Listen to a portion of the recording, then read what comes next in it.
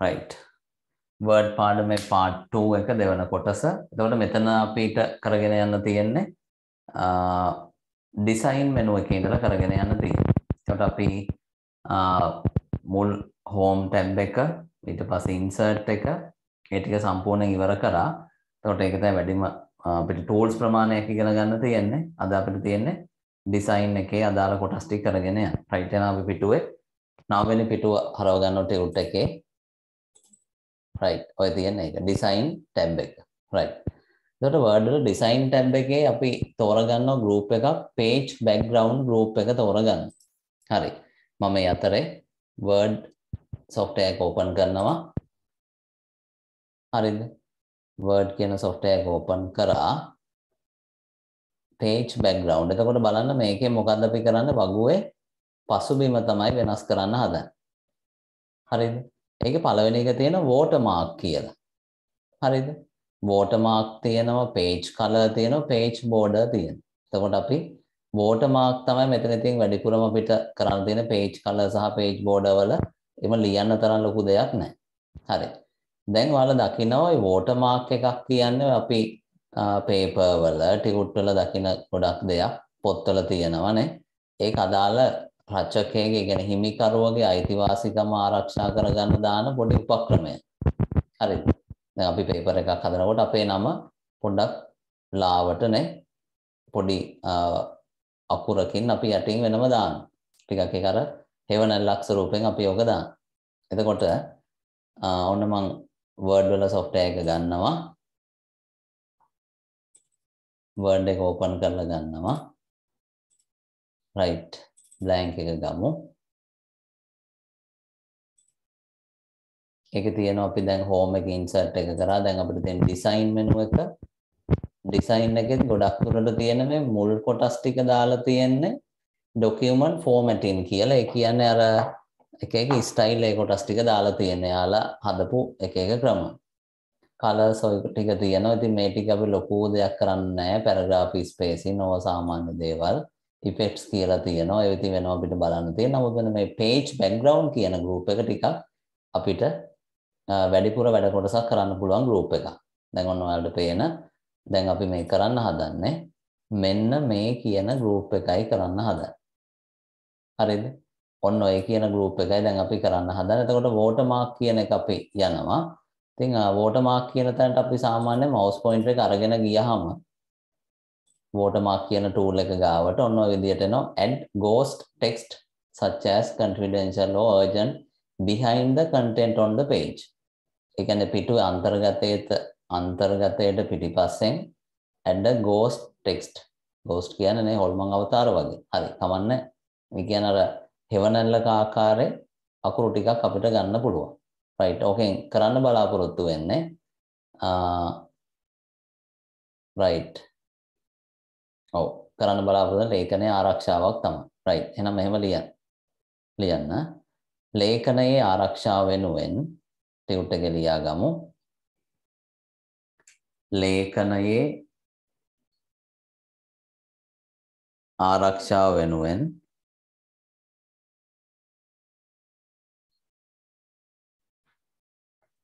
එහි අන්තර්ගතයට පිටුපසින් කියන අකුරු නම් අකුරු වලට පිටිපස්සෙන් එහි අන්තර්ගතයට පිටුපසින්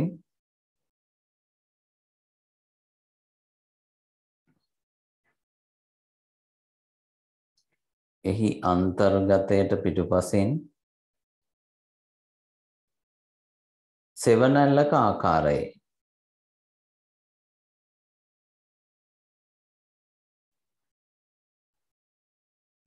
සෙවණැල්ලක ආකාරයේ අකුරු හෝ රූප අකුරු හෝ රූප ඇතුළත් කිරීම සඳහා අකුරු හෝ රූප ඇතුළත් කිරීම සඳහා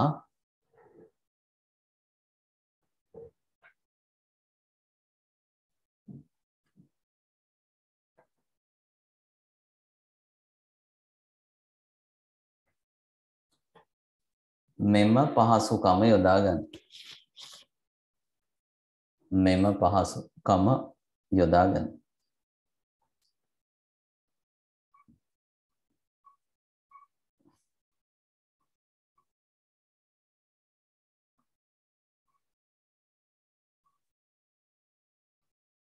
හරි.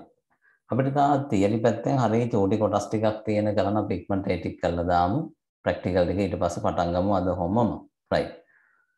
එතකොට මේ watermark එන අපි දැන් ඔන්න full screen share එකක් දීලා තියෙනවා. අපි ඊට පස්සේ වැඩේ පටන් ගමු ප්‍රැක්ටිකල් කරන විදිය. හරි. මම ඉස්සෙල්ලා watermark කියන එක උඩ ක්ලික් කරනවා.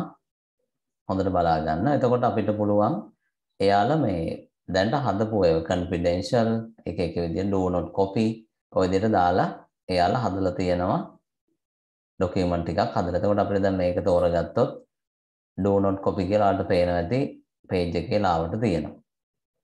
හරිද? ඔන්න ඔය විදියට දාලා තියෙනවා. do not copy කියලා තියෙනවා. right?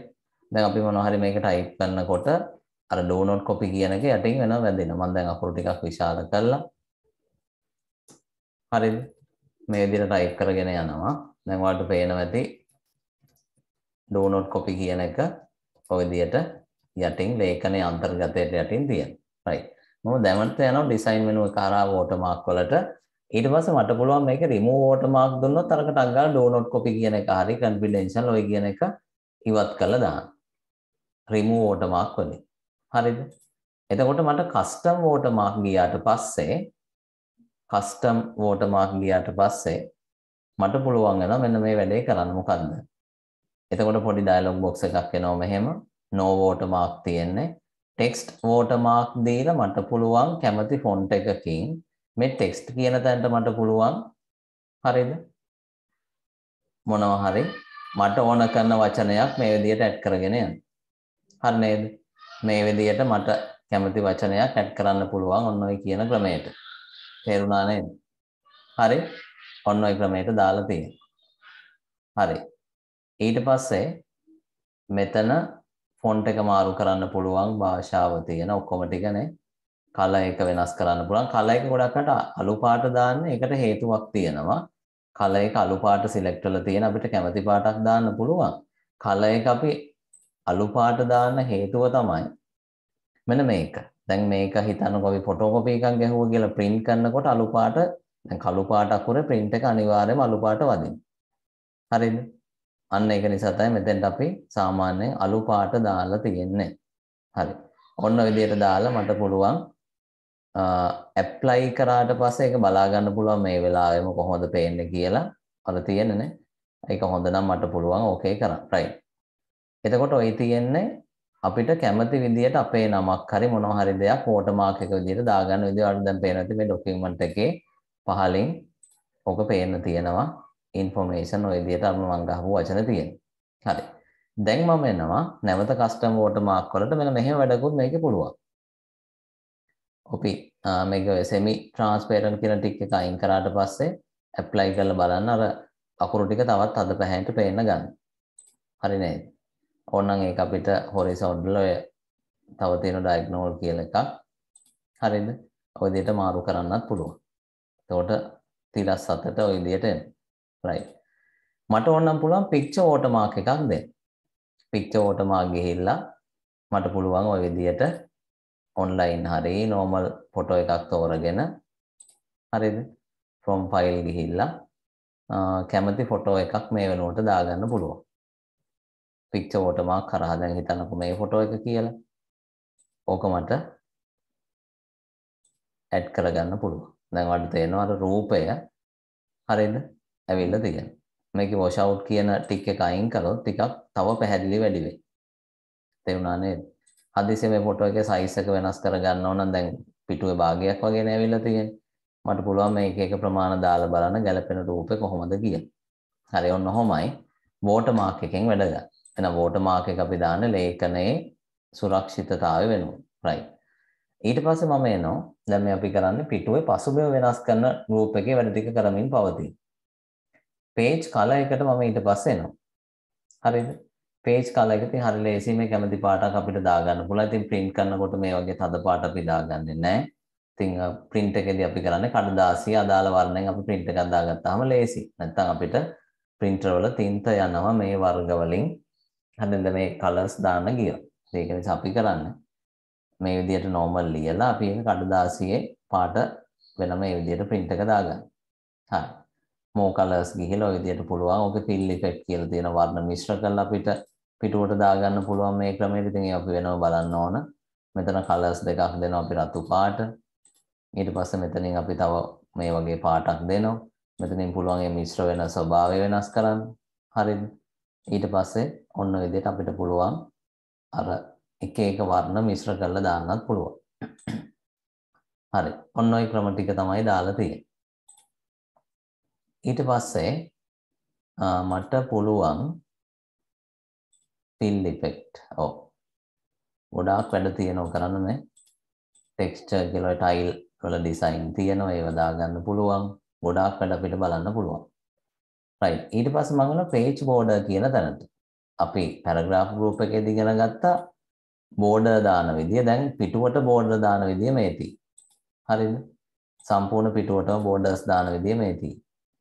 එතකොට මේකේ තියෙනවා මේ setting පැත්තේ කොහොමද border එක shadow එකක් එක්කද හැවණල්ලක් එනවද box model එකක්ද නේද trimman එකක්ද ඔය විදිහට ඕන විදිහට තෝරගන්න පුළුවන්. style වල තියෙන border එක මොන ඉරක්ද මොන වගේ රේඛාවක් දෙන්න ඕන කියලා ඔන්න මම තෝරගත්ත මේ style එක. ඕනනම් color එක තෝරන්නත් පුළුවන්. width එක ඒව තෝරන්නත් පුළුවන්. හරිද? මෙතන තියෙනවා සම්පූර්ණ document එකකටද නැත්නම් section එකකටද මෙන්න මේ බලන එක ගොඩක් වටිනවා. first page only ඒ කියන්නේ අපි tute එකක් නම් පොතක් නම් පළවෙනි පිටුවට විතරක් page border එක දාන්න ඕන නම් මෙන්න මේක අපි ටික් කරලා තෝරන්න ඕන. එහෙම නැත්නම් all except first page. හරි නේද? එතකොට මොකද්ද වෙන්නේ? එතකොට පළවෙනි පිටුව හැර ඉතිරි පිටි ඔක්කොටම ඔය කියන විදිහට මේ border එක එනවා. හරි දන්න මේ වගේ setting අපි මේකෙදි හදා ගන්න පුළුවන්. ඔන්න ඔය ක්‍රමයට. right. ඊට පස්සේ මම okay දුන්නට පස්සේ අන්න ඔය විදිහට පිටුවට border එකක් ගන්න පුළුවන්. ඉතින් මේ border එක whole document දීපු නිසා මොකද්ද වෙන්නේ? අපි තව පිටුවක් ගත්තොත් ඒ පිටුවට automatically මේ විදිහටම එනවා. border එක සහ background එකේ color ඔය විදිහට ඔක්කොම ටික දිගට යනවා. හරි නේද? ඔන්න එහෙනම් අපි ඔය කරේ page background group එක පිටුවට අපි පිටුවේ පසුබිම වෙනස් කරන group එකේ වැඩ ටිකයි අපි ඔය පුරුදු වුණේ. හරි. ඊට පස්සේ මම නැවතෙනවා tute එකට page layout tab එක තියෙනවා. හරිද? page layout tab එක. right. අපි යන ඊට පස්සේ ඊළඟ වැඩේ page layout tab එකකින් page color සහ border ගැන note එකක් ඉතින් එහෙම අවශ්‍ය නැහැ. පොඩ්ඩක් ඒක බලන්න දෙන්න කොහොමද ඒකේ වැඩ ගන්න කියලා. page layout tab. එහෙනම් අපි යනවා ඊළඟ tab එකටත් එනවා. එතකොට මෙන්න මේක තියෙන්නේ පුතේ මෙහෙම දෙයක්. මේ page layout එක අපි ගන්නෙ ලේඛනේ ඩිසයින් කරන්න කලින් ලියුම ටයිප් කරන්න කලින් පිටුව හදාගන්න වැඩවලට. ඒ කියන්නේ පිටුව අපි හදාගන්න වැඩ ටිකක් තියෙනවා. ඒක මෙන්න මෙහෙමයි කරන්නේ. හරිද? එතකොට මේකේ දීලා තියෙන විස්තරය මෙම ටැබ් එක තුල ඇති page setup මගින් ලේඛනය නිර්මාණය කළ ලබන පිටුව අවශ්‍ය ආකාරයට සකසා ගත හැකි වේ. එතකොට මෙන්න මේක පුළුවන් නම් යටින් ඉරක් අඳගන්න highlight කරගන්න මෙම වෙනස්කම් ලිපිය නිර්මාණයට ප්‍රථමයෙන් සිදු කර දීම වාසියකි. එහෙනම් මේ කියන වෙනස්කම් ටික අපි ලියුම ටයිප් කරන්න කලින් කරලා දෙන තරමට අපිට ඒක වාසියක් වෙනවා. ඒක හේතුවම කියනනම් ඉස්සරහට. හරි. එහෙනම් මේකෙත් අර අපි ඊයේ වගේ අංක ටික දාගමු. හරිද? අංක ටික දාගමු මෙන්න මේ කොටස් වලට. මාර්ජින් ගාව අංක 1 දාගන්න. orientation අංක 2. size අංක 3. columns අංක 4. හරිද? ඒක තමයි ප්‍රධාන දේවල් වෙන්නේ. breaks line number අපි ටික වෙනම බලමු. හරිද? මේ කොටස් ටික අපි කලිනුත් තැනකදී අහුණා නේද? ඒක නිසා මේක ඕන වෙන්නේ. හරි. margin. එහෙනම් අංක 1 ගාව මෙන්න මෙතන ලියන්න මම කියන note එක. ලියන්න පිටුවේ සීමාවන් පිටුවේ සීමාවන්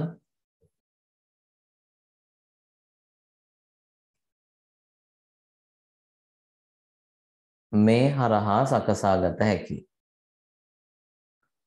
පිටුවේ සීමාවන් මේ හරහා සකසාගත හැකි.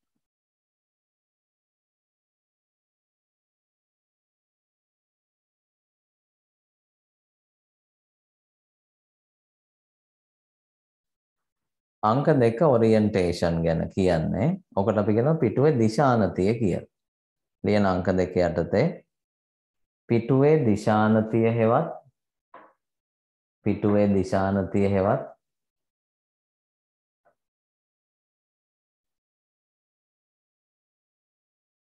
පිටුවේ දිශානතිය හෙවත් සිරස් හෝ තිරස් බව. පිටුවේ උසාත හරස් අත ඒක ඔය තියෙන්නේ. පිටුවේ දිශානතිය හෙවත් සිරස් හෝ තිරස් බව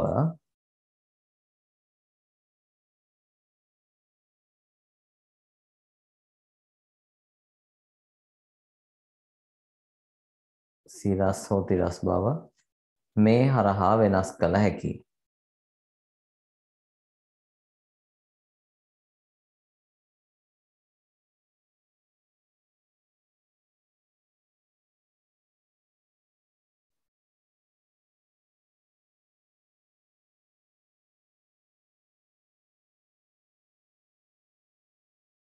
හරි. ඊට පස්සේ අංක 3 සයිස් ගැන තමයි විස්තර කරන්න හදන්නේ.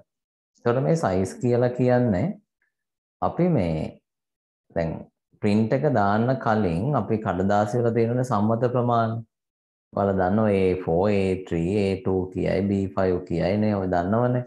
අන්න ඔය ජාත්‍යන්තර ප්‍රමිතීන්ට අනුව එතන ඒ සම්මතයන්ට අනුව අපිට පුළුවන් අපි කඩදාසි ප්‍රමාණ තෝරගන්න. හැබැයි ඒ විදිහට සම්මතයට අනුව තෝරගන්න ඕන අපි ඒ ලියුම print එකක් ගන්නව නම් විතරයි.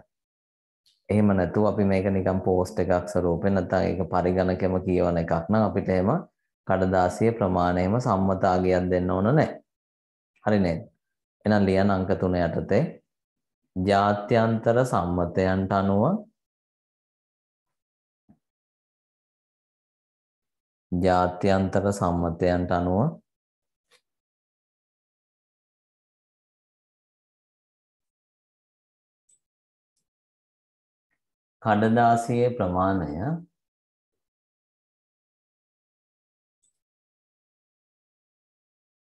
කඩදාසියේ ප්‍රමාණය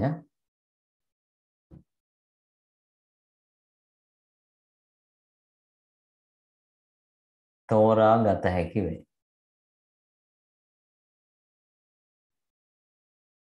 කඩදාසියේ ප්‍රමාණය තෝරා ගත හැකි වේ.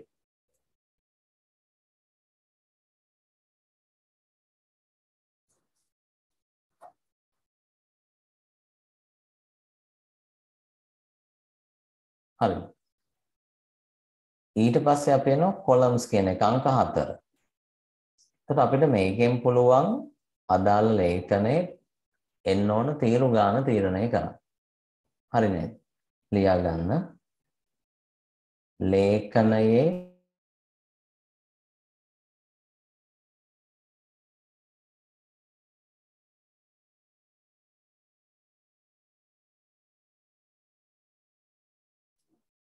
හරි.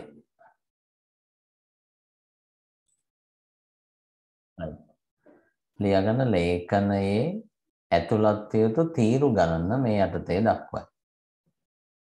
ලේඛනයේ ඇතුළත් විය යුතු තීරු ගණන මේ යටතේ දක්වයි.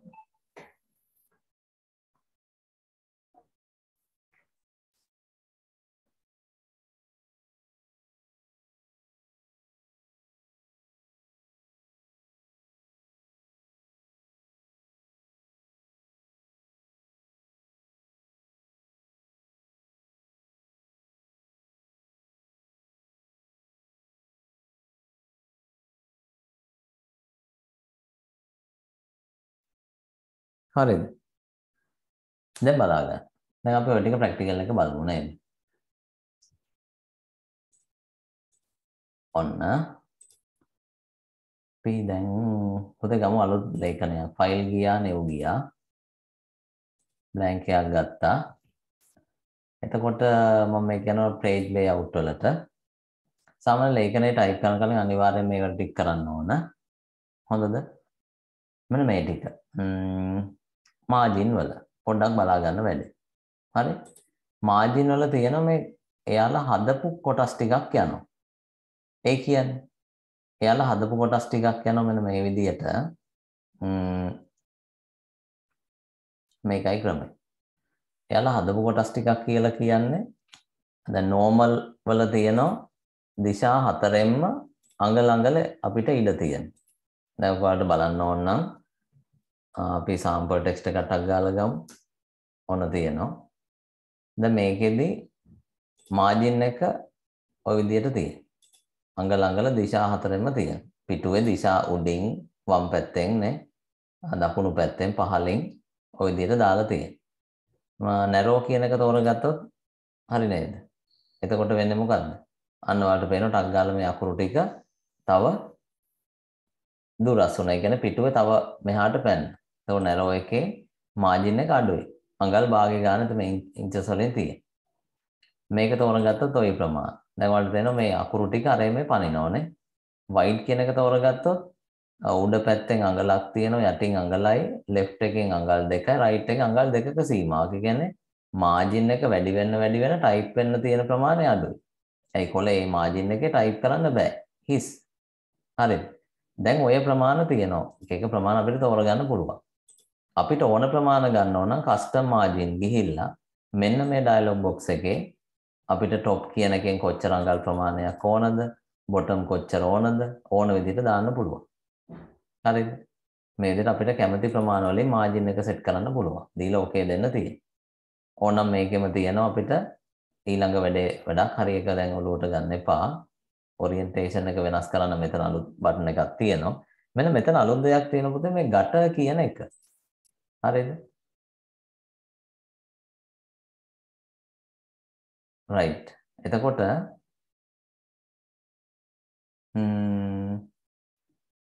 හරි. දැන් එතකොට මේ gutter කියලා එකක් තියෙනවා. මේකෙන් කරන්නේ බලන්න මේ වෙන දේ. මේ preview එක චුට්ටක් බලන්න මම මේ gutter එක වැඩි කරනකොට මොකද බලන්න වෙන්නේ? හරිද? එහෙනම් මේ වෙන්නේ අර පොතක් අපි සාමාන්‍යයෙන් බයින්ඩ් කරන්න යොමු කරනවනේ නේ. හරිද? දන්නවනේ පොතක් සම්බන්ධ කරන්න පොඩි ඉඩක් වෙන් කරනවනේ. අන්නේ ඉඩ වෙන් කරනකොට හරිද? කොච්චර ඉඩක් පොත බයින්ඩ් කරන්න වෙනම වෙන් කරන්න ඕනද කියලා අපි තෝරගන්නේ gutter වල. එතකොට මේකේ gutter position එක එන්නේ left වම් පැත්ත විතරයි. ඕන අපිට උඩ එක තෝරගන්නත් පුළුවන්. හරිද? ඔන්න ඔය විදිහට එතකොට මේකේ තියෙනවා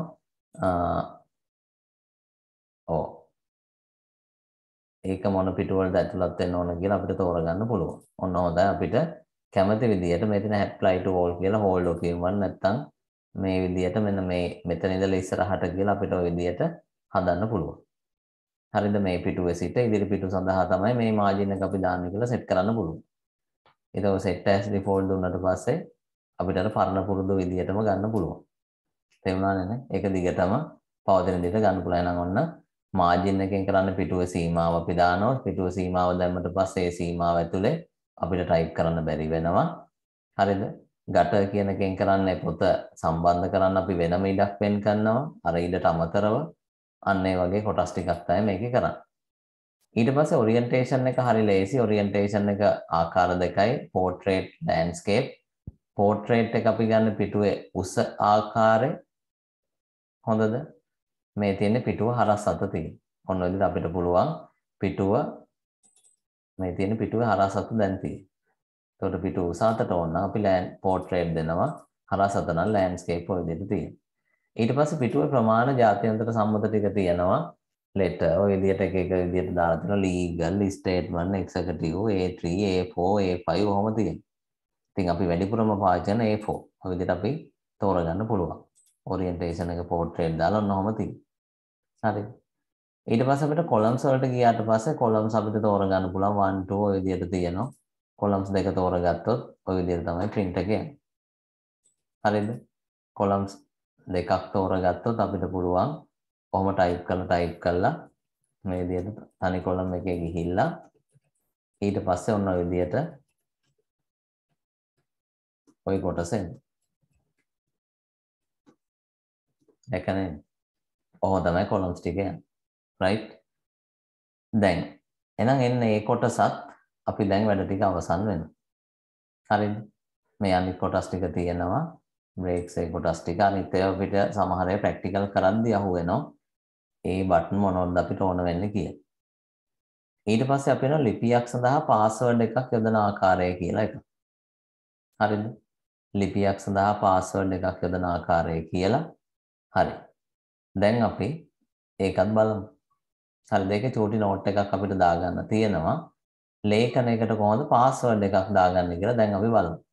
ඒක මොකටද අපි කරන්නේ? ලිපියේ ආරක්ෂාව සඳහා. හරි. එහෙනම් දැන් අපි බලන්න යන්නේ කොහොමද ලියුමකට පාස්වර්ඩ් එකක් යොදන්නේ කියලා. right. එහෙනම් බලමු. ඔන්න දැන් මේ ලෙටර් එකට මට පාස්වර්ඩ් එකක් දාන්න ඕන. හරි ලේසි. ෆයිල් මෙනු එකට යනවා. protect document යනවා. එහෙනම් ඔයාලා මාත් එක්ක ඊතල දාලා ඔය කඩේරි වල නෝට් එකේ මේක ලියන්න. File ඊතලයක් protect document. මම මේ පෙන්නන වචන ටක් ගාලා ලියාගෙන ඊතල දාන්න. ඉස්සෙල්ලාම යනවා ෆයිල් මෙනු එකට. ඒ අපිට පාස්වර්ඩ් එක දාන ડોකියුමන්ට් එක ඕපන් කරලා ෆයිල් මෙනු එකට ගියා ඊතලයක් protect document කියන එක මේ කොටුව ක්ලික් කරනවා. ඒකේ තියෙනවා encrypt with password කියලා. මෙන්න මේක ඊළඟට ලියන්න ඊතලයක් දාලා encrypt with password. බලලා ලියන්න encrypt with password.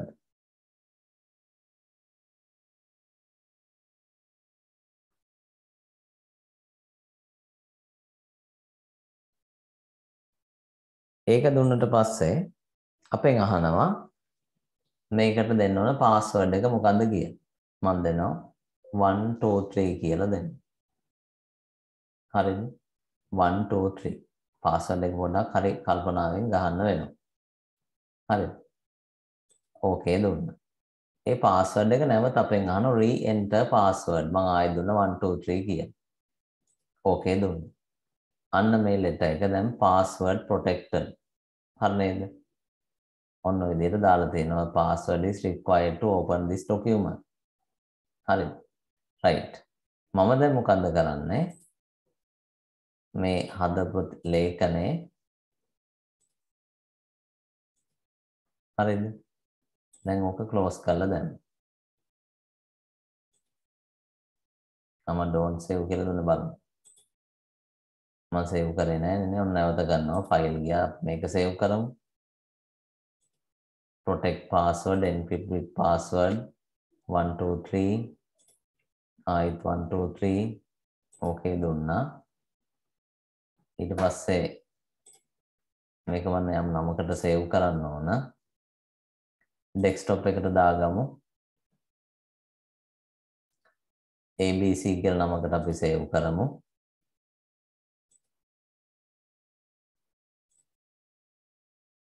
දැන් ඔන්න ෆයිල් එක තියෙනවා අපි මේක close කරලෙමු ආයෙ open කරමු මුලින් ඉඳලා ABC කියලා අපි දැම්මා.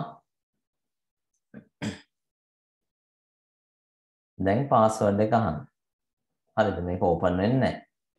මම වැරදි password එකක් type කරනවා. දැක්ක නේද? message එකක් එනවා. incorrect password කියලා password is incorrect. හරි. එතකොට මම ආයෙත් open කරනවා. දැන් මම නිවැරදි password එක දෙනවා 1 2 3 කියලා. ඕකේ දුන්නා. අන්න password එක. හරි නේද? ඔන්න ඔය විදිහට මේ ලේඛනය open වුණා. එහෙනම් ඔන්න ඔය විදිහට තමයි අපි password එකක් යොදන්නේ. තේරුණා නේද?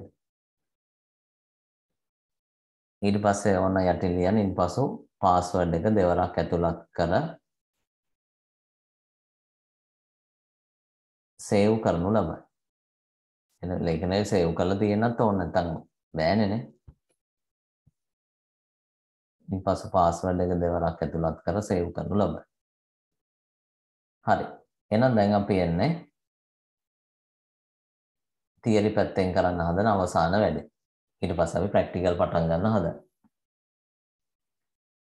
තියරි පැත්තෙන් කරන අවසාන වැඩේ කරන්නයි දැන් මේ සූදානම් වෙන්නේ. ඊට පස්සේ තව ටිකක් තියෙන ඉතින් මේ ප්‍රැක්ටිකල් ටිකෙන් පස්සේ print එක ගන්නනේ චුට්ටක් ඒක දෙන්න ඕනේ. ඊට පස්සේ තියෙන ප්‍රැක්ටිකල් කොටස් ටික කරන්න.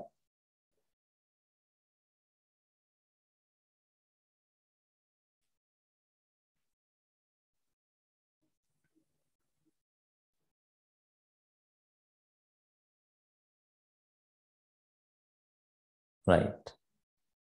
දැන් බලමු. spelling and grammar. මේකට අපි දාගමු අංක 1.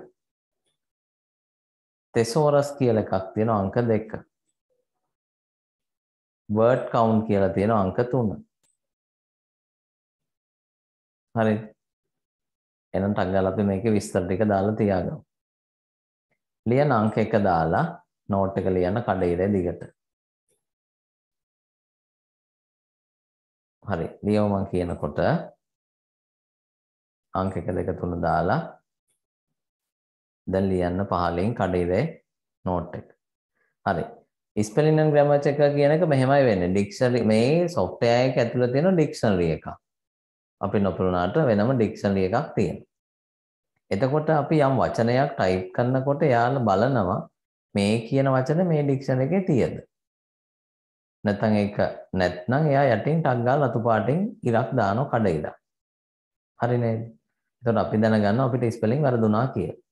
හැබැයි මෙහෙම පොඩි ගැටලුවක් තියෙනවා. අපි නමක් සිංහලෙන් ටයිප් කරනකොට තමිල් වලින් ටයිප් කරනකොට ඒව ඩික්ෂනරි එකේ නැහැ ඉංග්‍රීසි වල. එතකොට එයා අනිවාර්ය අතු පාට ඉරක් වදිනවා. ඊට පස්සේ දැනගත්ත තු අනිත් දේ තමයි ඔය කියන රතු පාට ඉර මුද්‍රණයට වදින්නේ නැහැ. අපිට මේක ලියුම පෙන්නනවා විතරයි. නමුත් අපි මේක print කරාට පස්සේ ඔය කියන ඉර අපිට එහෙම පෙන්වන්නේ නැහැ මුද්‍රණ පිටපතේ. හරි. එහෙනම් මෙහෙම ලියන්න. අංක 1 යටතේ මෘදුකාංගය හා සම්බන්ධ කර ඇති මෘදුකාංගය හා සම්බන්ධ කර ඇති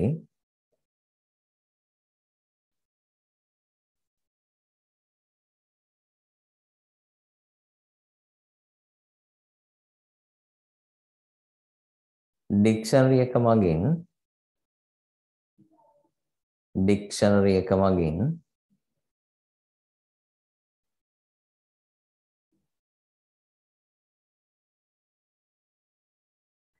අප ඇතුළත් කරනු ලබන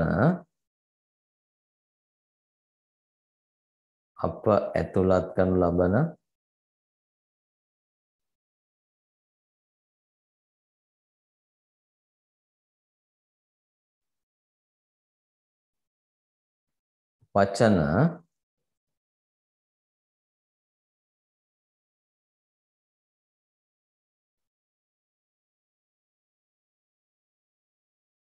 අක්ෂර වින්‍යාස දෝෂ හෝ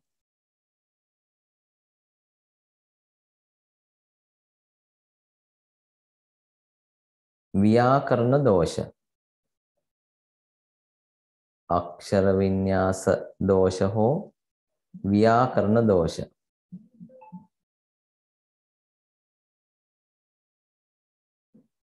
වලට අයත් දැයි හඳුනාගත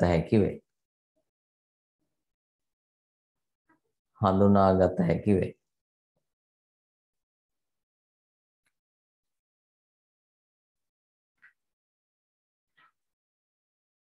අක්ෂර වින්‍යාස දෝෂ පවතී නම්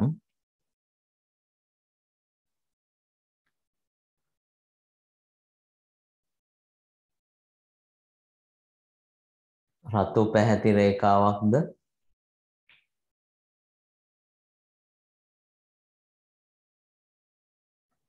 ව්‍යාකරණ දෝෂ පවතී නම්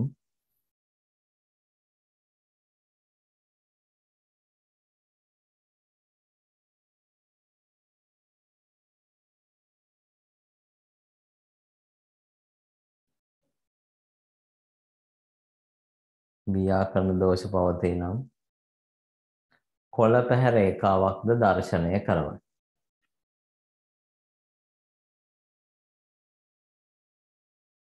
කොළ පැහැ රේඛාවක්ද දර්ශනය කරවයි.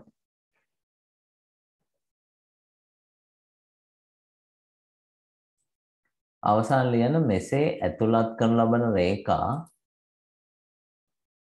මෙසේ ඇතුළත් කරනු ලබන රේඛා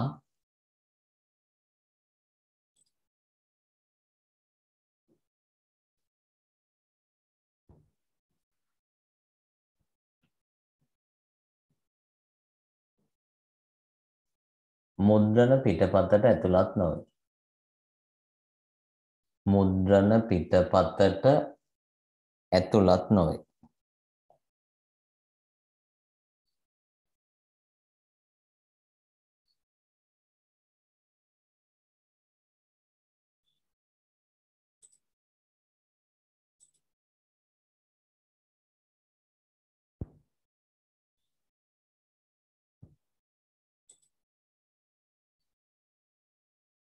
හරි. අපි මේ දෙකත් ලියලා ඉවර වෙලාම එකට ප්‍රැක්ටිකල් එක බලන්න. ඊළඟට තියෙන තෙසෝරස් කියන එක. මේකට අපි සිංහල මාධ්‍යයෙන් කියන තෙසෝරණය කියලා. හරිද? තෙසෝරස් තෙසෝරණය අංක 2 යටද ලියන්න මෙන්න මේ නෝට් එක. කිසියම් වචනයකට සමීප තේරුම ඇති. හරි ජනප්‍රිය පහසුකමක් අලුතෙන් ආපු එකක්. කිසියම් වචනයකට සමීප තේරුම ඇති. සමීප තේරුම ඇති.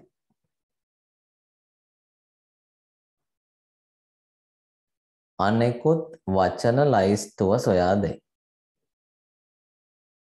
කිසියම් වචනයකට සමීප තේරුම ඇති අනෙකුත් වචන ලයිස්තුව සොයා දෙයි.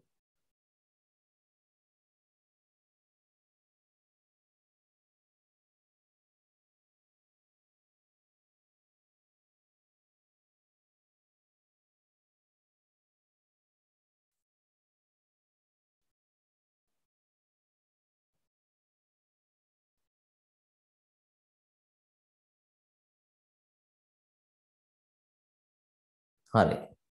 ඊට පස්සේ word count. word count. ඒක පොඩ්ඩක් අපි මේ ප්‍රැක්ටිකල් එක කරන අතරම ලියාගමු. දැන් එහෙනම් අපි මේක චුට්ටක් බලමු මොකද්ද මේ පහසුකම් වලින් කරන්නේ කොහොමද ඒක පාවිච්චි කරන්න කියලා. right මම එහෙනම් පුරුදු විදියට software එක open කරනවා. ෆයිල් ගිහිල්ලා new ගිහිල්ලා අලුත් ෆයිල් එකක් මම තෝරගන්නවා. මෙන්න මේක වෙන මේ වෙනත් අපිට පුළුවන් මාජින් එක වෙනස් කරන්න. හරිද?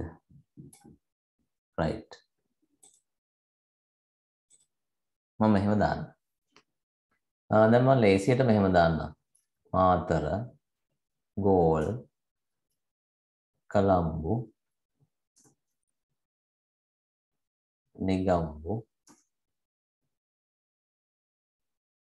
නිගම්බු ස්පෙලිං අරඹ.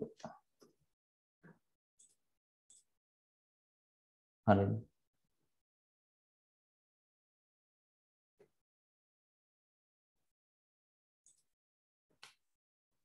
ජෙෆ්නා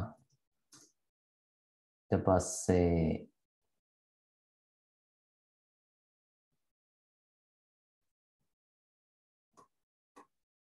කොහමද දැන් ඔයාලට පේනවා වෙන මෙතන මෙහෙම කතාවක්. හරිද? සමහර වචන යටින් වැදලා දෙන රතු පාට කඩයිලක් සමහර ඒවා වලින් වැදලා නැහැ ගෝල් මාතර නේ. දැන් ටැන්ගෝල් කියලා ගහලා බලලා ඒක වදින්නෙත් නැහැ. මෙන්න මෙතන හේතුව දැන් අපි පුද්ගලයාගේ නමක් ටයිප් කරනවා. ඒත් එනවනේ. හරි.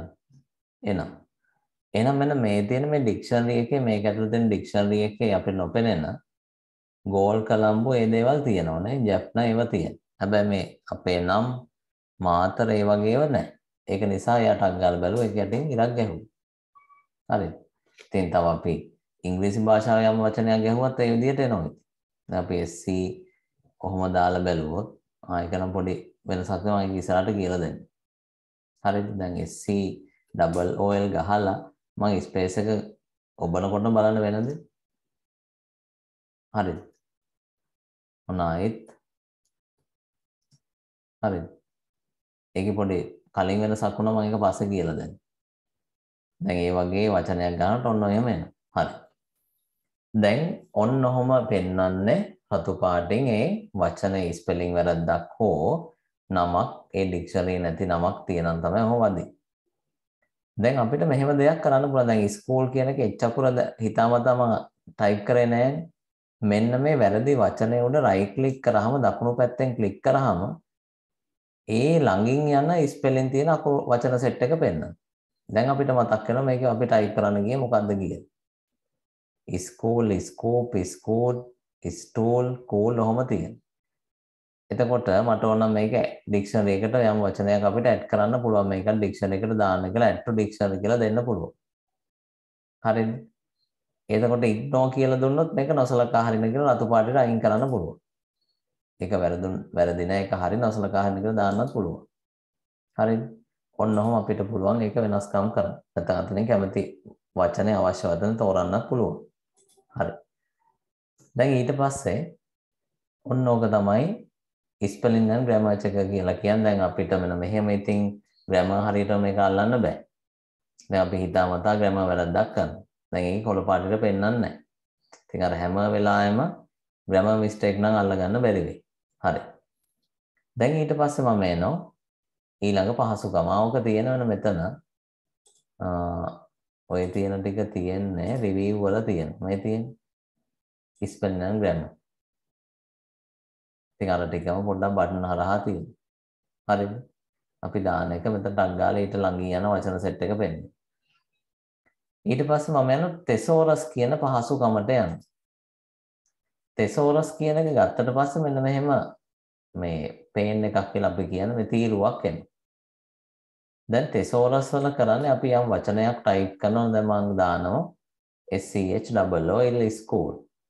මේක මම සර්ච් කරාට පස්සේ එයා මොකන්ද කරන්නේ මේ ස්කූල් කියන එකට සමීප නැත්තම් සමාන කියන බෑ ළඟින් යන තේරුම තියෙන වචන සෙට් එක හොයලා දෙන්න. යුනිවර්සිටි, කොලෙජ්, සෙමිනරි නේ. එතකොට ඉන්ස්ටිටියුට්, ෆැකල්ටි, ඩිපාර්ට්මන්ට් ඔන්න ඔය සෙට් එකක් හොයලා දෙන්න. මේක අපිට ගොඩක් වටිනවා නේ. එහෙනම් මේක රිසර්ච් කියන පහසුකම හරහා තමයි මේක වෙන්නේ. හරිද? තෙසෝරස් කියන එක ඉතින් ඒක ඇත්තටම යම් භාෂාවක සමීප තේරුම් තියෙන වචන හොයන එක ඇත්තටම ලොකු වැඩක් නේ. අන්න ඔහොමයි එකෙන් වෙන්නේ. ඊට පස්සේ මම යන word count කියන එකට. එතකොට word count එක දීපු ගමන් අදාළ ලේඛනයේ දැනට තියෙන පිටු ගාන වචන ගණන ඊට පස්සේ characters කියන අකුරු ගාන spaces නැතුව spaces එක කොච්චර තියෙද paragraph පේලි ඡේද කොච්චර තියෙද පේලි කොච්චර තියෙද අන්න ඔය වගේ සියලු විස්තර ටික මට අරගෙන දෙන්න. එනේ පොඩි මැසේජ් එකක් නේද? ලේඛනය ගැන පොඩි විස්තරයක්. එහෙනම් අර නෝට් එකේ ලියන්න මෙන්න මෙතන word count වලින් අපිට අරගෙන දෙන විස්තර. ලියන්න word count මගින් පහත විස්තර ලබා දෙන්න. word count මගින් පහත විස්තර ලබා දෙන්න.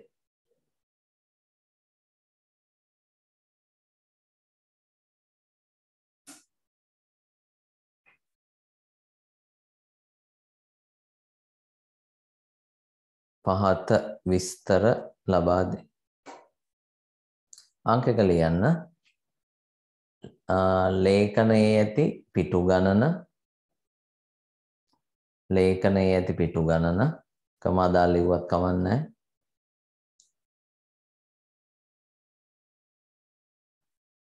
වචන ගණන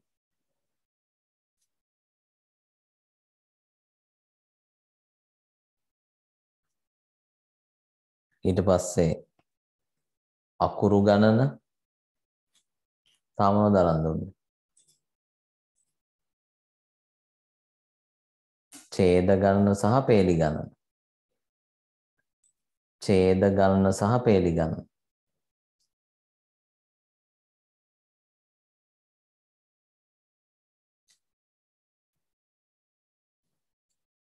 ඡේද ගණන සහ පේලි ගණන.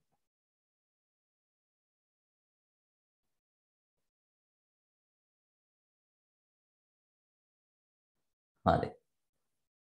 එතකොට ඔන්න ඔය කියන විස්තර ටික තමයි අපිට ප්‍රධාන වශයෙන් දෙන්නේ. දැන් ඉතින් අපි වර්ඩ් කියන පාඩමේ ලියුමක් ටයිප් කරන්න ඕන කරන තියරි මාලාවේ ගොඩක් දේවල් අපි ඉගෙනගෙන තියෙන ප්‍රැක්ටිකලුත් එක්ක.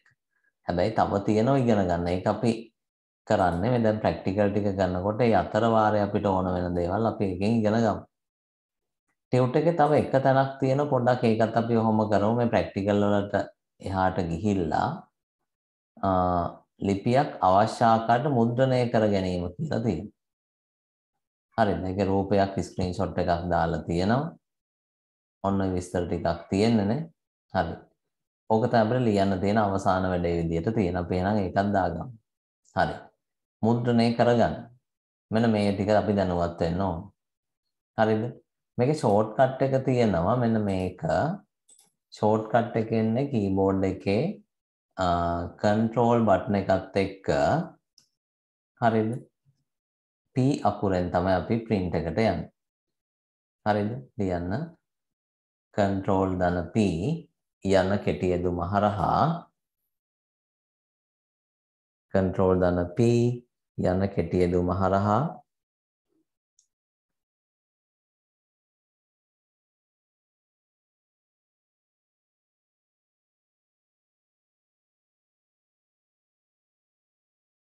මුද්‍රණයට අදාළ අතුරු මුහුණත ලබා ගත හැකියි. ඒ කියන්නේ print කරන්න ඕන කරන software එකේ interface එක එන්න. මුද්‍රණයට අදාළ අතුරු මුහුණත ලබා ගත හැකියි.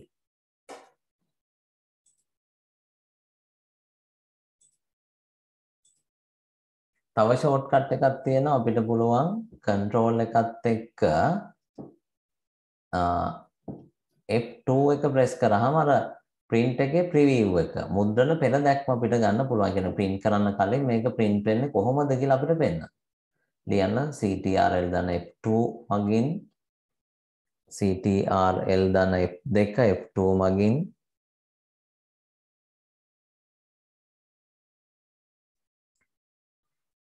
මුද්‍රණ පෙර දැක්ම අපි කියන print preview. මුද්‍රණ පෙර දැක්ම. මේකට ඉංග්‍රීසියෙන් කියන්නේ print preview. ලබාගත හැකි. print preview ලබාගත හැකි.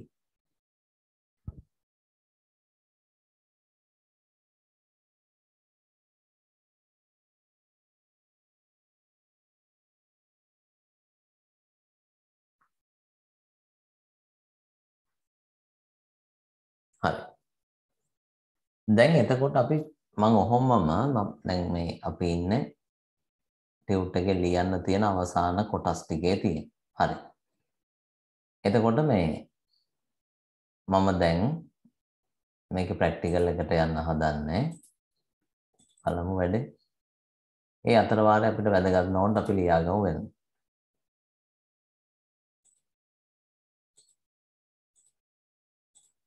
right බලමු දැන් අපි.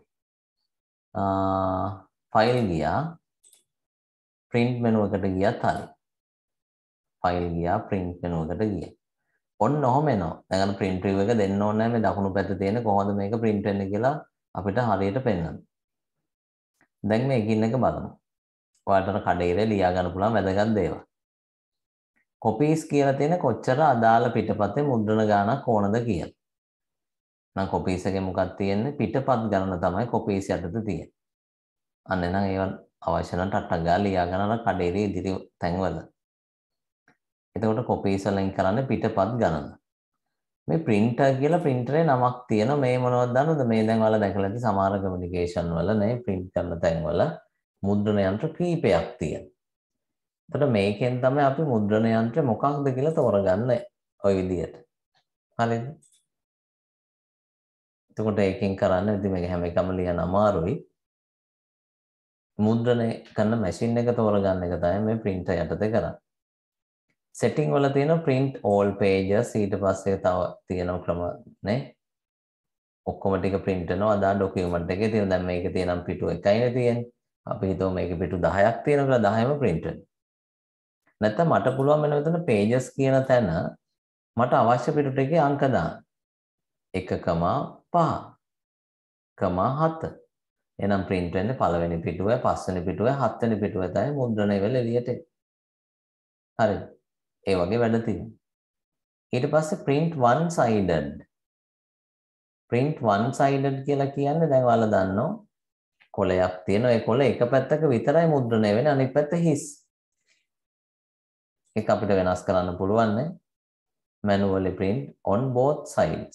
එතකොට කඩදාසිය දෙපැත්තෙම print වෙනවා. කොලේ print වෙනවා. ඊට පස්සේ කොලේ එහෙම ආය මැෂින් එක ඇතුළට ගන්නවා. ආය අනිත් පැත්තේ print කරලා එළියට එවනවා. ඔන්න ඔහොම තමයි කොලේ නැත්නම් කඩදාසියේ දෙපැත්ත print කරනවද එක පැත්තක print කරනවද කියලා තෝරන්නේ උතන. හරි. ඔය කොලේටඩ් කියන එකේ පොඩි වෙනසක් තියෙනවා. මොකක්ද දන්නවද? හොඳට කල්පනා කරන්න මම මේ කියන දේ.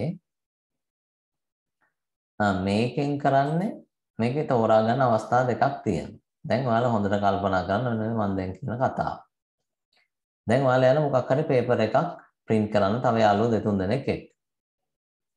එතකොට මේ අපි හිතුව මේක ඔයාලා තෝරන්න 1 2 3 කියලා. හරිද? එතකොට මේ දැන් ඔයාලා පේපර් එකේ පිටු 4ක් තියෙනවා. නැත්නම් 3ක් තියෙනවා. ඔයාලා කියනවා මේකේ කොපි 5ක් ගහලා දෙන්න. දැන් එතකොට මෙතන මේ 1 1 2 2 වෙන මේ uncollated කියන එක සිලෙක්ට් කරොත් හරිද?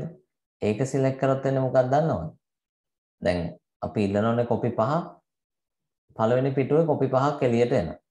ඊට පස්සේ දෙවෙනි පිටුවේ කොපි 5ක් එළියට එනවා. තුන්වෙනි පිටුවේ කොපි 5ක් එළියට එනවා. එහෙම ඊට පස්සේ අපි වෙනම ආයර කොළ ටික වෙනම එකතු කරගෙන තමයි කට්ට ගහන්න ඕන. එතකොට දැන් අලුත් මැෂින් වල තියෙන ක්‍රමය වෙන මේක. කොලේට. ඒ කියන්නේ මොකක්ද දන්නවද? දැන් ඔයාලා පේපර් එකක් ගහන්න යනවා කොළ 3ක. යාළුවෝ 5 දෙනෙක්. එතකොට ඔයාලට කෙලින්ම මැෂින් එකෙන් එළියට එන්නේ පළවෙනි කොළය ආවා, දෙවෙනි කොළය ආවා, තුන්වෙනි කොළය ආවා, ආයෙත් පළවෙනි කොළය ආවා, ආයෙ දෙවෙනි කොළය, තුන්වෙනි. එතකොට අර ස්ටෙප්ලර් කරනකොට දැන් පේපර් ටික එකට අමුණලා හරි ලේසි. පළවෙනි කොළ 3 ගත්තා, කට්ටක් ගැහුවා. දෙවෙනි කොළ 3 ගත්තා, කටුවා. එතකොට අන්න ඒ විදිහට අර අපිට ඒක බෙදා ගන්නකොට ලේසි කමක් එනවා. හරිද? හැබැයි පරණ මැෂින් වල ඔක නෑ. අලුත් ඒවායි තියෙනවා. නැවත මැෂින් එක ඇතුළට අරගෙන ඒ විදිහට නැත්නම් ඒ පිළිවෙලට එක එක විදිහට ගහන්න පුළුවන්. හරි නේද? එහෙනම් වලට මම හිතනවා තේරුණා ඇති කියලා. එක තේරුවොත් ඒ පළවෙනි පිටුව කොළ 5යි දෙවෙනි පිටුව කොළ 5යි ඒ විදිහට පිළිවෙලට එන්නේ. ඒකේ වුණාට පස්සේ අපිට ආයි කොළයකින් එක අරගෙන හරි නේද? ආයි පිළිවෙලට ගන්න ඕන. දැන් කොළයට දුන්නට පස්සේ 1 2 3 පිළිවෙලට අර ක්‍රමයට එනවා. ඕක තමයි. ඊට පස්සේ මෙතන අපිට පුළුවන් ඔරියන්ටේෂන් එක පිටුවේ දිශානතිය වෙනස් කරන්න උඩ හරස් අත වලට පේන ටක් ගාලා එහා පැත්තේ print view එක පේන විදිය ඔය තියෙන්නේ. ඊට පස්සේ ලියුමේ size එක තියෙනවා මේ ක්‍රමයට. හරිද? ලියුමේ size එක තියෙනවා.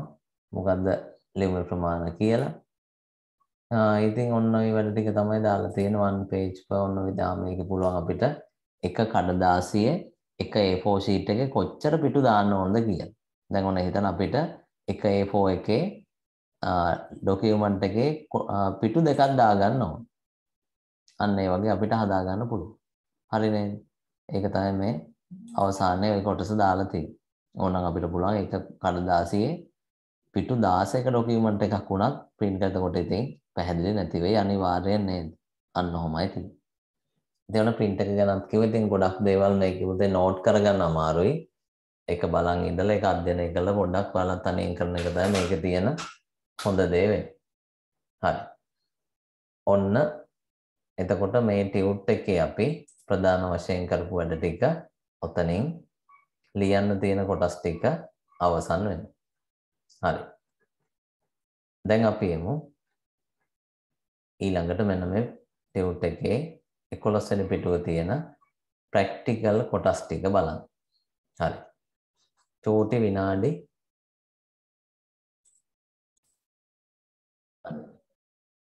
ඔන්න තියෙනවා ප්‍රැක්ටිකල් ටිකක් හැදුව වෙනම මේ අපි ඉගෙන ගත්ත මේක ඉතින් පුතේ ස්කිල් එකක් මේ software එකෙන් අපි පුරුදු වෙන අනිත් ඒ වගේ නෝට් ලියලා එහෙම කරන්න දැන් මේක ලැන්ග්වේජ් එකකුත් නෙවෙයිනේ හරිද මේක අපි කරන්නේ යම් හැකියාවක් ප්‍රගුණ කරගන්න එක ඒක තමයි අපිට අත්‍යවශ්‍ය වෙන්නේ නේ ස්කිල් එක තමයි දැන් වැඩිපුර තන තියෙන්නේ එතකොට දැන් මේ කොටස් ටික හැදුවේ අපි ඉගෙන ගන්නකෝ සහ ඉගෙන ගන්නකෝ නැති කොටස් ටික ගොඩ දා ගන්න අදාළ කොටස් වලින් අපි පොඩි ප්‍රැක්ටිකල් කීපයක් හදලා තියෙනවා. ඉතින් මේක අපිට මේ වෙනකොට කරන්න පුළුවන් ප්‍රැක්ටිකල් 5 දක්වා විතරයි. මොකද 6 වෙනි ප්‍රැක්ටිකල් එක කරන්න අපිට Access software එකේ දැනුම තියෙන්නත් ඕන. හරිද? එතකොට right image computer වල තියෙන හරි කවන්න. මුල් ප්‍රැක්ටිකල් 5 අපි දැන් කරන්න බලමු. මම අනවශ්‍ය කලබලයක් කරන්නේ නැහැ. හිමිහිට අදාළ වැඩ ටික කරන්න බැලුවා. එතකොට පළවෙනි එක නව ලේඛනයක් සකස් කිරීමේදී ඒ කියන්නේ නව ලේඛනයක් ලබා ගන්න ආකාරය. හරි. දැන් මම මේක full screen share කරන දෙනවා. එතකොට දැන් අපි අලුතෙන් ලේඛනයක් ලබා ගන්න එකයි දැන් නිර්මාණය කරපු ගුණයක් විරුද්ධ කර ගන්න ආකාර ඊට පස්සේ සේව් කරගන්න විදිය සහ ඒ වගේ අපි Word වලින් හදව ෆයිල් එකක් කොහොමද PDF එකක් විදියට export නැත්නම් ඒක කොහොමද save කරගන්නේ කියලා මේ පළවෙනි එකේ කරන්න හදනවා. අපි මෙතෙන්දි කරපුවා නැවත ගෙනෙන්න පුළුවන්. නොකරපුවත් තියෙනවා. දැන් PDF වලට හරවන එක කරුන්නේ නැහැ නේද? හරි. එහෙනම් practical 1 පළවෙනි practical එක දැන් අපි කරන්න සූදානම් වෙනවා. එතකොට අලුතෙන් document එකක් ගන්න පුළුවන් ක්‍රම තියෙනවා මෙන්න මෙහෙම. හරිද? අලුතෙන් Word file එකක් ගන්නවා නම් මම දැන් පාවිච්චි කරපුවා close කරලා දාන්න. අලුතෙන් Word file එකක් ගන්නවා නම් ඉතින් මේ search bar එකේ අපි WOR ගහනකොටම එනවා Word කියන එකෙන් අලුතෙන් ගන්න පුළුවන්. හරිද? නැත්නම් අපි Word කියන software එකේ දාලා තියෙනවා නම් මම මේක close කරන්න ඕන එක ක්‍රමයක් නේ. ඒකට තව ක්‍රමයක් තියෙනවා අපි Word කියන එක අපිට පුළුවන් මෙහෙම right click කරාට පස්සේ එතකොට අපිට පුළුවන් start menu එකට දාගන්න පුළුවන් ඒ වගේ තියෙනවා එහෙම ගන්න පුළුවන් නැත්නම් අපිට මේ වගේ ෆයිල් එකක් ඩවුන්ලෝඩ් ක්ලික් කරලා ගන්න පුළුවන් ක්‍රම තියෙනවා හරිද තව ක්‍රම කීපයක් තියෙනවා ඉතින් අර run එකට ගිහිල්ලා එහෙම ගන්න ක්‍රම තියෙනවා ඉතින් ප්‍රධාන ලේසිම ක්‍රමය ටග්ගාල මේ search bar එකේ word කියලා ගහලා ඕකෙන් ගන්න එක හරි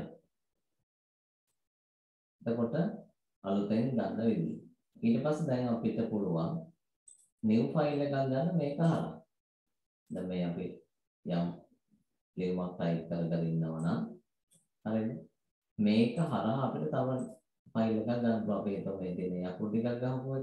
ටක් ගාලා file ගිහිල්ලා new ගියපු ගමන් අර ලේඛනයට අමතරව තව ලේඛනයක් එනවා. දැන් ඔයාලට වෙන මෙතන word file එකක් තියෙනවා. මේකේ දානවා. මේකේ මම දානවා. මේ යකුරු ටිකක් මේ අපේ දෙවෙනි file එක. එනම් මෙන්න ෆයිල් දෙකක් අපිට මේ වෙලාවේ ඕපන් කරගෙන ඉන්නවා. ඔය තව එකක් තියෙනවා කීබෝඩ් එකේ control button එකත් එක්ක. control එකත් එක්ක N අකුර press කරලා අලුතෙන් document එකක් ගන්න පුළුවන්. අන්න මම දැන් ඒක තමයි කරන්නේ. හරිද? ඔන්න වෙන්නේ. එහෙනම් තව ලේඛනයක් ආවා ඔය ක්‍රමයෙන්. මොකද්ද shortcut එක control එක N අකුර. ෆයිල් එක ගිහලා ගන්න පුළුවන් නැත්නම් control එක ගිහලා ගන්න පුළුවන්. හරි. ඊට පස්සේ අපිට කියනවා දැන් නිර්මාණය කරන ගුණයක් විවෘත කරගන්න ආකාර ගැන කියලා දෙන්න කියනවා. හරිද? එතකොට මෙන්න මෙහෙම පුළුවන් අපිට දැන් නිර්මාණය කරපු ගුණයක් විවෘත කරගන්න. දැන් ඔන්න desktop එකේ තියෙනවා ABC කියලා අපි කලින් හදපු එක. දැන් මට පුළුවන් මේ ෆයිල් එක ඩබල් ක්ලික් කරපු ගමන් අන්නර password protect කරපු එක තියෙන ඒක ඕපන් කරගන්න පුළුවන් මේ පරණ හරිද එහෙම නැත්නම් මට පුළුවන් මෙන්න මේ ෆයිල් මෙනු එකට ගිහිල්ලා ඕපන් යන නැත්නම් control එක O අකුර press කරත් හරි මේක හරහා ගිහිල්ලා මම මේ මෑතකදී පාවිච්චි කරපු නැත්නම් සේව් කරපු ෆයිල් තියෙනවා. මේ කැමති එකක් අපිට ගන්න පුළුවන්. හරි නේද? මේ කැමති ෆයිල් එකක් අපිට ඕපන් කරලා ටක් දාලා ගන්න පුළුවන්. ඔය තියෙන ඔන්නම පුළුවන්. හරිද? ඒ ක්‍රම ටික තමයි ෆයිල් එකක් ඕපන් කරන්න තියෙන්නේ. අදාළ ෆයිල් එක හොයාගෙන ඩබල් ක්ලික් කරලත් පුළුවන්. එහෙම නැත්නම් ෆයිල් ඕපන් ගිහිල්ලා ඒ විදිහට අපිට ෆයිල් එක ඕපන් කරලා දෙන්න පුළුවන්. ඊට පස්සේ නිර්මාණය කළ එක තැන්පත් කරගන්න ආකාර ගැනයි කියලා දෙන්න තියෙන්නේ. හරි. අපි ගමු දැන් අලුතෙන් හදපු එක. මේක සේව් කරගන්න control button එකත් එක්ක control එකත් එක්ක S අකුර press කරත් හරි. හරි. එතකොට මෙන්න මේකයි වෙන්නේ. එහෙනම් අපි සේව් කරගන්න ෆයිල් ගියා. සේව් ගියා. මෙතන තෝරනවා අපි කොහොමද සේව් කරන්න desktop එකද download ද නැත්නම් browse කියලා අපිට ඕන තරම් දෙන්න පුළුවන්. මම දෙනවා desktop එක දෙන්න. මම මේක නමක් දෙනවා. දැන් අපි නමක් නොදුන්නොත් එයා ලේඛනයේ තියෙන පළවෙනි වචන නම දානවා. දැන් අපි නමක් දෙනවා XYZ කියලා. ඔන්නම දුන්නා. දැන් ඒක සේව් වුණා desktop එකේ ඒ කියන නම. දැන් වලට පේනවා මෙන්න මෙතන ෆයිල් එක තියෙනවා. ඊට පස්සේ අපිට මේකේ තව දෙයක් තියෙනවා. දැන් හිතන්න ওই ෆයිල් එක මට සේව් කරගන්න ඕන. මෙන්න මෙහෙම. වෙන තැනක වෙන නමකින්. එතකොට මම යන්නේ save as කියන එකට. ඒ ෆයිල් එකම වෙන තැනක වෙන නමකින් මට සේව් කරගන්න ඕන නම් මම යන්නේ save as කියන එක. එතකොට මම නැවත දෙනවා desktop එක. desktop එකට අපි දාමු වෙන නම. හරි. desktop එකට දෙනවා මම දාන වෙන නම. ඒ අකුරු 3. අන්න එහෙනම් යම් ෆයිල් එකක් වෙන තැනක වෙන නමකින් සේව් කරන්න ඕන නම් අපි යන්නේ save as කියන කමාන්ඩ් එකට. ඒ මෙනු එකට යන්න. අවසාන වැඩේ තියෙන්නේ හරිද? අවසාන වැඩේ තියෙන මෙන්න මෙහෙම දෙයක්.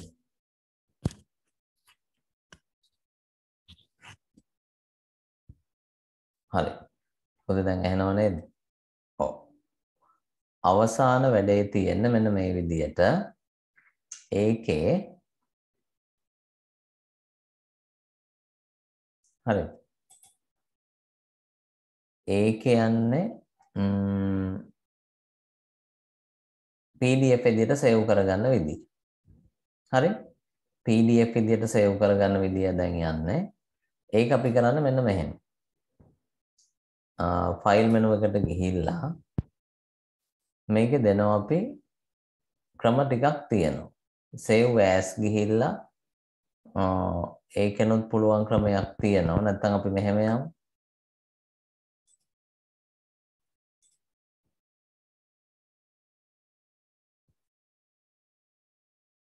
හරිද? export කියන එකට යන්න. අන්න ඒකේ තියෙනවා create PDF XPX document කියලා. ඉතින් අපි create PDF දෙන්න. ඔය PDF වල තියෙන chance එක තමයි ඔය PDF එකක් වුණාට පස්සේ ඒක අර අපි share කරගන්නකොට වෙනස් වෙන්නේ. දැන් අපි මෙහි type කරලා යවන එකේ විදියට මේ පැත්තේදී අපි print out එක ගන්න පුළුවන්. ඒක PDF කියන්නේ හොඳ format එක. හරිද? දැන් අපි Word file එක යවනවා තව තැනකට. එතකොට ඒකට යනකොට ඒ software එක වෙනස්. ඒකේ තියෙන වෙන version එකක්. එතකොට මෙහි යමු විදිහට අර print වෙන්නේ. ඒ අනිත් කෙනා දකින්න තව විදිහකට. එතකොට අවුල් තියෙනවනේ. එතකොට ඒක නිසා හොඳම දේ තමයි PDF විදිහට යවන එක. හරිද? ඒක ඔයාලා ගොඩක් දන්නවනේ ටියුට් උනත් සර්ලා එහෙම යවන්නේ කොහොමද PDF ක්‍රමයට. ඒයි ටියුට් එක හරි ලේසි. ඒක බලා ගන්න ඕපන් කරන්න හැමදේම ලේසි PDF විදිහට යවනකොට. හරි. දැන් මම මොකද්ද කරන්නේ? ෆයිල් එක විදිහට කැමති නමක් අපිට දෙන්න පුළුවන්. මම ඒ සකුළු ටිකක් දානවා ලේසියට. publish කියලා බටන් එකක් ඕකෙදි දෙන්න. දැන් ඊට පස්සේ මේ ෆයිල් එකට දාලා ටක් ගාලා PDF එකක් හැදෙනවා. දැක්ක නේද මේ PDF එක හැදිලා තියෙන්නේ. ඒ සකුළු ටිකෙන් දාලා. අන්න ඔහොමයි PDF එකක් හදාගන්න. හරිද? දැන් ඔය මම කරලා ඉවරුනේ අපිට දීලා තියෙන ප්‍රැක්ටිකල් එකේ පළවෙනි එක. ඊට පස්සේ එනවා දෙවෙනි ප්‍රැක්ටිකල් එක කරන්න පිටු සැකසුම page setup ගැන කියලා දෙන්න. ඒකේ තියෙනවා දැන් අද හැබැයි මේක කෙරුණා දැන්. කඩදාසිය අවශ්‍ය ප්‍රමාණය තෝරගන්න අපි දැන් කියලා දුන්නා. කඩදාසිය දිශානතිය හොයාගන්න පිටු සීමාවන් සකස් කරගන්න ආකාර ලේඛනය තීරුවට බෙදා ගන්න ආකාර ටික කියලා දුන්නා. මොනම් තවත් සැරයක් මම වේගවත් ඔය ප්‍රැක්ටිකල් 2 එකට අදාළ කොටස් ටික කියලා දෙන්න. හරිද? ඊට පස්සේ ටියුට් එකේ අපි තියනවා අවසාන ප්‍රැක්ටිකල් ටික වෙනම වීඩියෝ හරහා තමයි දෙන්න වෙන්නේ. අවසාන දෙන ලොකු ප්‍රැක්ටිකල් ටික. හරි. මොකද්ද බලමු තියෙන්නේ? පේජ් සෙටප් එකේ වැඩ ටික. කඩදාසිය ප්‍රමාණය හදා ගන්න වෙදී ඉස්සෙල්ලම වැඩි. එහෙනම් අපි යනවා page layout වලට ගිහිල්ලා කඩදාසිය ප්‍රමාණ හදා ගන්න ඔය විදිහට කැමති ප්‍රමාණයක් A4 ඔය විදිහට දාන්න පුළුවන්. මම කිව්වා මේක print කරන්න නැති document එකක් නම් more paper size ගිහිල්ලා මට පුළුවන් කැමති ප්‍රමාණයක් මේකට දෙන්න. උසපාල ඕන තරම් ගියක් දෙන්න. මොකද එතකොට සම්මත ප්‍රමාණයක් නෙවෙයි. දීලා ඕකේ කරාම මේ විදිහට කඩදාසිය හැඩ ගන්නවා. හැබැයි මෙහෙම කරලා print out ගන්න ගියොත් ප්‍රශ්න වෙන්න පුළුවන්.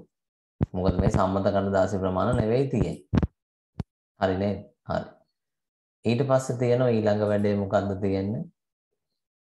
කඩදාසි දිශානතිය. හොඳ දිශානතිය කියලා හැදෙන්න ඕනේ. ඉතින් ඒක හරි ලේසි. මෙන්න මේක දෙපැත්ත මාරු කරන්න තියෙන්නේ හරස් අත සහ උස අත කියලා. හරි portrait landscape. ඊට පස්සේ තියෙනවා පිටු සීමාවන් සකස් කරගන්න ආකාරය. ඒක නම් හැබැයි දැන් මම කියලා දුන්නා. මෙතනින් ගිහිලා කැමති ප්‍රමාණයක් දෙන්නත් පුළුවන්. මේව හොඳ නම්. එහෙම නැත්නම් custom margin ගිහිල්ලා මේවෙන් අපිට දාලා නේ අර gutter position එක ඒ විදිහට දෙන්න පුළුවන්. gutter margin එක දීලා ඕනම් gutter position එක දුන්නොත් මට පුළුවන් වම් පැත්තෙන් සහ උඩ පැත්තෙන් අදාළ දිශාව කොයි පැත්තෙන්ද පොත බයින්ඩ් කරන්න කියලා තීරණය කරන්න ඕකේ. හරි. ඔන්න එහෙනම් ඒ ගැනත් කිව්වා. ඊට පස්සේ කියනවා අපිට පිටු සීමාවන් සකස් කර ගන්න ආකාර හරි ලේඛනයක් තීරුවට බෙදා ගන්න ආකාර. හරි අපි ඒකත් බලමු. එතකොට අපිට ડોකියුමන්ට් එක හදා ගන්න ඕන තීරු කීපයකට. page layout වල columns වලට ගියා. ඉතින් 1 2 3 ඔහොම තියෙනවා. 1 දුන්නොත් මම දැන් මේකට වඩා හොඳයි. sample text එකක් දාගත්තා නම්. හරි. ඔය විදිහට ආවා. හරිද? දැන් මම මොකද කරන්නේ? මේ ටික ඔක්කොම select කරලා මෙතන ගිහලා 2 columns දෙන්න. දැන් තීරු දෙකක් ආවා. 3 columns දුන්නොත් තීරු 3කට එනවා. ඊට පස්සේ left දුන්නොත් වම් පැත්ත පොඩි දකුණු පැත්ත ලොකුවට එනවා. right දුන්නොත් දකුණු පැත්ත ලොකුයි වම් පැත්ත පොඩියට එනවා. ඔන්න හොඳයි මේ කොටස යන්නේ. හරිද? ඕනනම් මේකේ more columns ගිහිල්ලා මට තවත් වැඩ දාන්න පුළුවන්. හරිද? ඕනනම් columns මට කැමති ගානකට මේක කඩා ගන්නත් පුළුවන්. columns 5ක් වුණනම් එහෙමත් පුළුවන්. හරිද? ඔය විදිහට තෝරගන්න පුළුවන්. columns 5ක් වුණනම් එහෙමත් පුළුවන්. line between කියන එකට ටික් එකක් දුන්නොත් අර columns අතරට එනවා ඉරක් එනවා. හරිද? එතකොට apply to කියලා දෙනවා selected text කියන තෝරාගත් අකුරු වලට එන්න පුළුවන්. නැත්නම් තෝරගන්න නැති ඒවට එන්න නැති වෙන හදන්නත් පුළුවන්. මෙතන පුළුවන් මට ඕන නම් column දෙකක් අතර width එක පළල සහ පරතරය වෙනස් කරන්න. ඔය විදිහට. හරිද? ඔන්න ඒ විදිහට මට පුළුවන් columns වලින් වැඩ ගන්න. හරි නේද? ඔන්න ඔය විදිහට තමයි මට පුළුවන් columns වලින් අපි තෝරගනිපු ටිකට විතරක් ඕනනම් columns කරලා තෝරගනිමු නැති අකුරු ටික සාමාන්‍ය විදිහට යන්න හදන්නත් පුළුවන්. හරි. ඔන්න එහෙනම් දෙවෙනි ප්‍රැක්ටිකල් එකේ වැඩ ටිකත් ඔතනින් අවසන්. අපි යනවා ඊට පස්සේ තුන්වෙනි ප්‍රැක්ටිකල් එක බලන්න. ලේඛනයක් සංස්කරණය කරන ක්‍රම ටිකක් ගැන කියලා දෙන්න යනවා. තේරීම් ක්‍රම, අක්ෂර හැඩ ගැස්වීම. එතකොට අක්ෂර හැඩ ගැස්වීම නම් අපි කලින් කරලා තියෙන්නේ. හරිද? ෆොන්ට් ගෲප් එක. මේවට බුලට් ඒ දේවල් යොදන විදිය. හරි. බෝඩර් කිරීම හා අඳුරු කිරීම තියෙනවා. right. දැන් ඒකත් බලමු. හරිද? කොහොමද අපි ප්‍රැක්ටිකල් 5 දක්වා තමයි අද දවසේ කරන්න තියෙන්නේ. හරි. මම ගන්නවා අලුත් ලේඛනයක්. මේකේ මාජින් එක normal අපි දාගමු. අකුරු වල size එකත් ටිකක් වැඩි කරලා ගමු. right. දැන් බලමු වැඩේ. දැන් අපිට කරන්න තියෙන්නේ තේරීමේ ක්‍රම අක්ෂර හැඩ ගැස්වීම ඒ ටික කරන්න තියෙනවා. selection methods මෙන්න මෙහෙම අපි උගන්වනවා.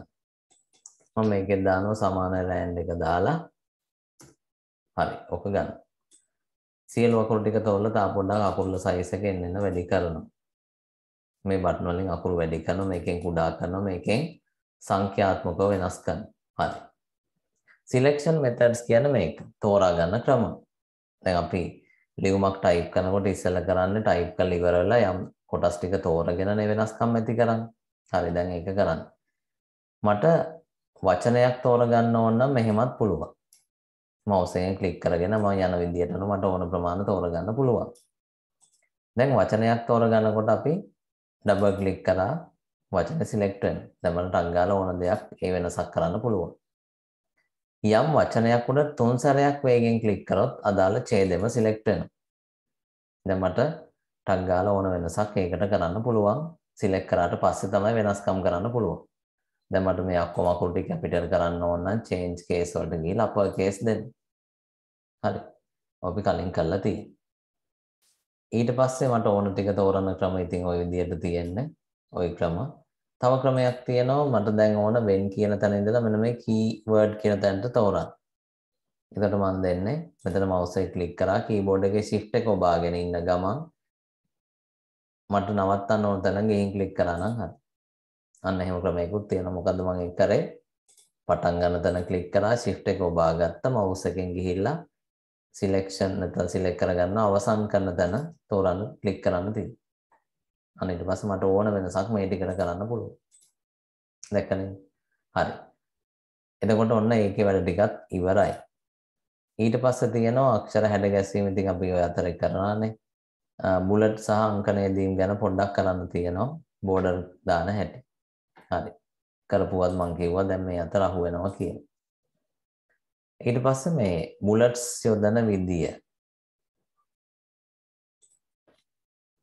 මෙන්න මෙහෙම. මාතර, ගෝල්, කොළඹ, ටැංගෝ. right. මේ විදිහට ලිස්ට් එක දාලා මම මේ විදිහට සිලෙක්ට් කරලා මෙතනින් ගිහිල්ලා මට පුළුවන් කැමති ලිස්ට් එකක් තෝරගන්න.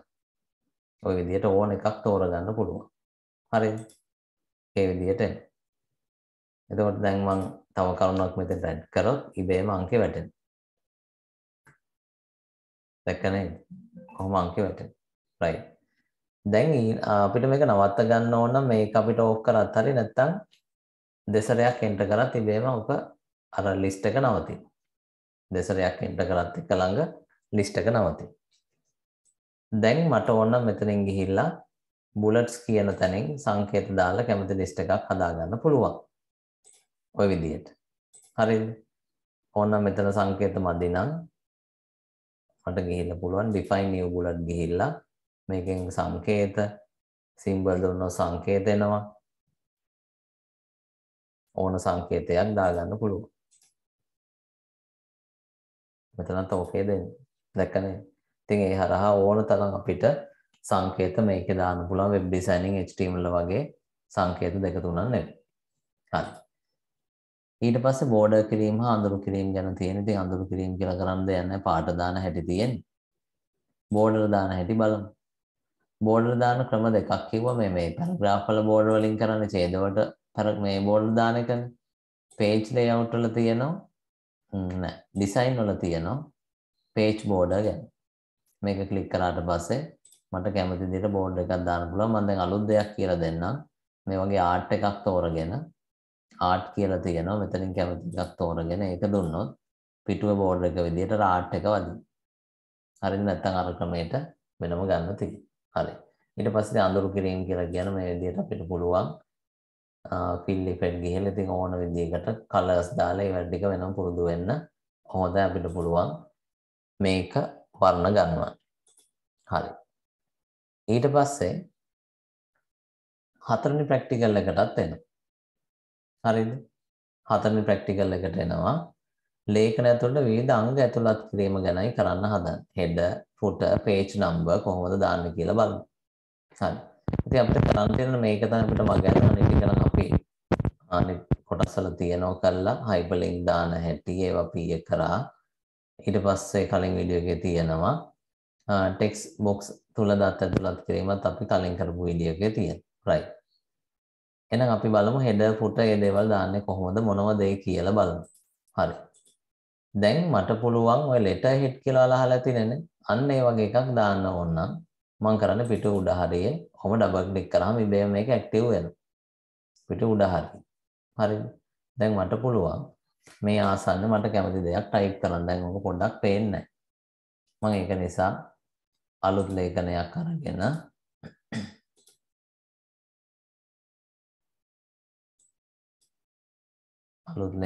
අරගෙන මම පොඩ්ඩක් ෆොන්ට් සයිස් එක දාලා sample text එකක් ගන්න. right. දැන් කරන්න තියෙන මෙච්චරයි. ඔව්. page number ඒව දාන්න හැටි. header එකක් දාන්න මෙහෙමයි. පිට උඩ double click කරාම ඉබේ මේක active වෙනවා. නැත්නම් insert menu එකෙත් ගිහිල්ලා header තෝරගන්න ඔයාලට පුළුවන්. ඒකෙත් තියෙනවා header කියලා. හරිද? ඒකේ header ගියාට පස්සේ අපිට header design එයාලා හදපුවත් එනවා. දැන් මේ වගේ එකක් තෝරගත්තොත් අපිට පුළුවන් මේකේ අපිට කැමති මාතෘකාවක් දාන්න. කොහොම දාන්න පුළුවන්. ඕකේ වෙනස තියෙන්නේ ඕක හැම පිටුවටම මේ විදිහට එන්නේ. අපි වෙනම දාන්න ඕනේ නැහැ. අපිට header එක නවත්තලා ආයේ සාමාන්‍ය ලේඛන වැඩ ටික කරන්න ඕන නම් හරිද? මෙහෙම පිටුව මැද හරිය ඩබල් ක්ලික් කරා නම් හරි.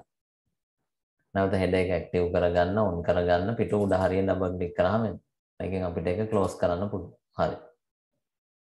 ඊට පස්සේ header insert menu එකේ තව තියෙනවා footer කියන්නේත් ඒකම තමයි එකම පහසුකම තමයි යන්නේ. පිටුව පහලින් අපි දාන විස්තර. ඒකෙත් තියෙන අපිට තෝරගන්න අවස්ථා ටික. හරිද? කැමති දෙයක් ටයිප් කරන්න පුළුවන්. පිටුව අංකයේ දේවලුත් මෙතන තියෙනවා මේ.